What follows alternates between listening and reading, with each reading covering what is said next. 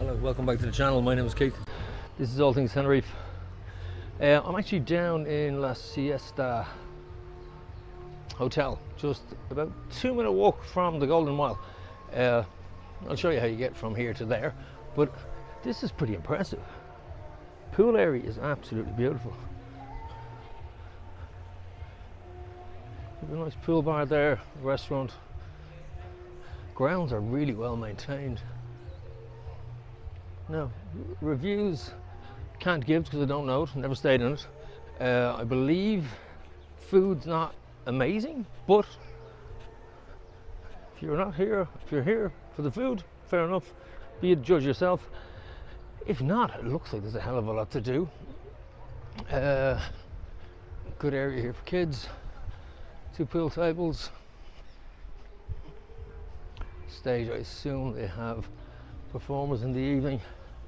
Great little spot there if you want the kids out of the sun for a bit. Like I say, you're about 2-3 minutes from the Golden Mile, literally around the corner. So I've never been in here before, never stayed here, but that pool area looks pretty impressive, as does the rest of the grounds. I mean, I had a little walk around here earlier on before I started this vlog just to see where things were, and yeah, I'm pretty impressed with it now, I have to say. It does look like a very family orientated hotel. A little shop there, bar down the end, the reception area over there, a little shop, as I say, for I suppose souvenirs or bits you might have forgotten. And then you are out the door and around the corner to the Golden Mile, which is no distance away. Okay, you've got the patch on the right hand side. Actually, we'll walk up this way for a minute and then we'll walk towards the Golden Mile. Give you a quick, if you walk about 150 yards that way, hang a left, you're at the Golden Mile. Maybe 200 yards or meters in new money, but it's a really central location. You have the H10 over there as well. So it's a fantastic little spot. Park Santiago 1 over there, and this area is known as the Patch.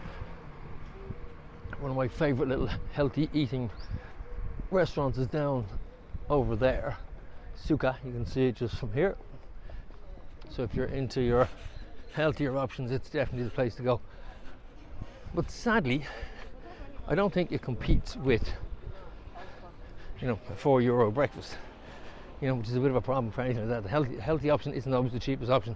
You go in there, you won't see change out of a tenner a head for breakfast, and that would be, you know, the likes of an acai bowl or a smoothie bowl or, you know, fruit pancakes, that sort of stuff, which I question on the healthiness part of it. Okay, I'm going to have a little peep around here. This is Park Santiago 2. I'm going to get a little walk around the back of this to see what's here. And I'll bring you up to Park Santiago 3 then in a little while, because I know I can get access into the pool area there. Let's have a look around here and see. These look really good, and they're always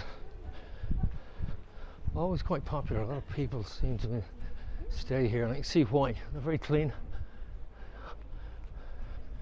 and looks like the majority of them overlook the pool. Pool area is quite nice. Hope you can see that through the bars. Yeah, it looks pretty impressive.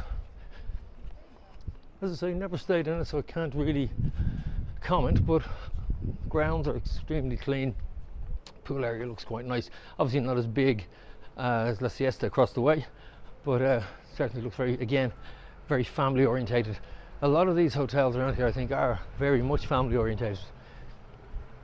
So yeah, you got La Siesta and Park Santiago too. Now we'll take a spin around the corner here. Again, if you're staying in either of those restaurants, just to give you an idea of what's around here. Dito's, kind of American burgery place, eaten it a few times. Great ice creams, really good ice creams. So if you're here with kids, that's the place to go. Sugar and spicy, haven't eaten there. Daniel's, again, this is always busy at night. Always busy. As are these strip of little pubs here. The Billy.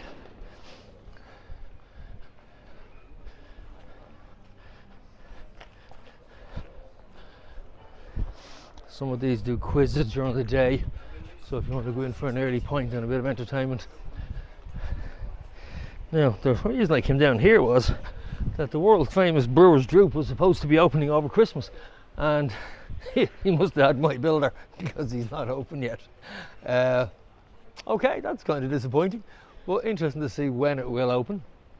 I've heard rumour about what it's opening up as of yet. Don't actually know, so I won't say, but yeah, it was supposed to be opening over Christmas. So anyway, never mind. Princess Di's, good karaoke bar, and some good live entertainment on it as well, the cabaret there. And then one of my favourite little bars, which I haven't been in years, I have to say, is Kev's Chill Out Bar. Good entertainment, and just a cool little bar. There's Kev himself sitting there on his phone. So all accounts, they do a good Sunday roast, and like I say, karaoke here most evenings, and then we're down into Surfer Paradise. So this is, if you're a surfer, you're into surfing, or your kids are, they do great classes down here. You can hire all the equipment, wetsuits, boards.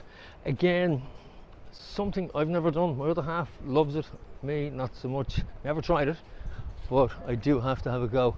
So as I say, if you're interested in kayaking or in surfing, this is the place to go. As I say, they hire out everything. The classes they run, they normally have them here in front. I'll just bring you out and show them.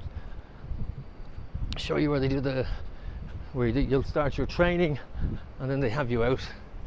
I'm assuming within half an hour or so. I've seen people, as I say, if not every morning, being taught how to surf. And I say this morning, probably contradict me. The waves look good though today. Waves look really good. So